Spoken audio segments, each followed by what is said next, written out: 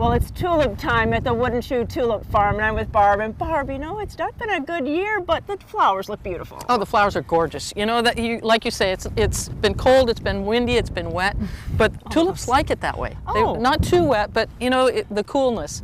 You know, if you remember last year, it was so warm, so hot. Tulips don't like that. We had a small bulb crop.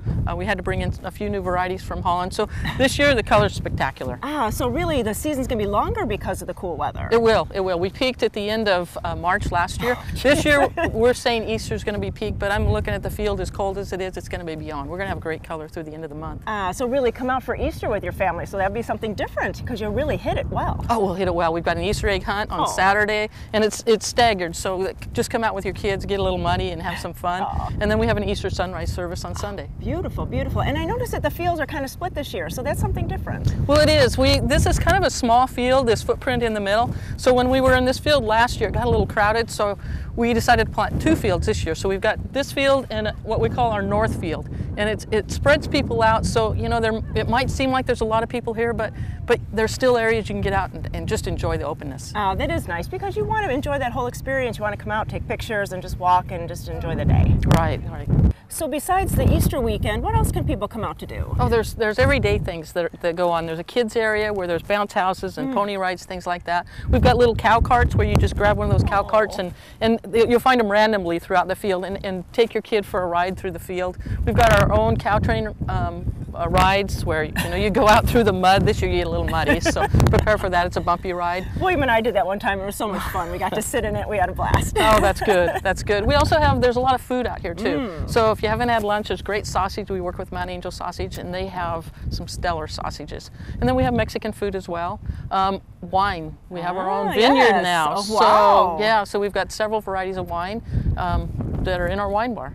And I know we're going to go over to the wine bar in just a minute and go talk to Laura, because that is a really cool place too. But there's other beverages too. There's sodas and things like that for everybody. Oh, absolutely. Barb, we really just touched on a few of the activities that go on here all week and all weekend. So where can we go for more information? Well, if you go on our website, we have a list of all the activities that go on out here, as well as pictures of what the field looks like. We've got a field report that we update daily, and you can go there and see if it's a good time to come out. And what's that website again? Woodenshoe.com. And you talked about wine, so we have to go in and see the newly remodeled wine bar. So let's go see Laura. That sounds good. Great.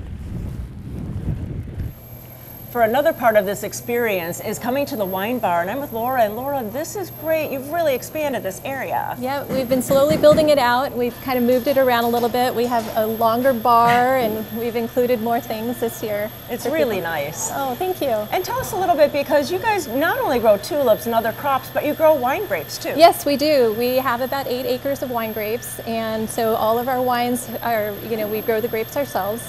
And you have some different varieties that you do. You don't hear about that all the time. Yes, we're real proud of our wines. We grow an Albarino grape, which is a Spanish white. It's light, refreshing.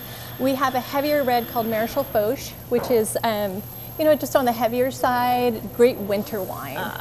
And from the Maréchal Foch, we have created a port-style wine now. Wow. And so it's aged in barrel for 3 years. It aged in oak for 3 years, and we're releasing that this year.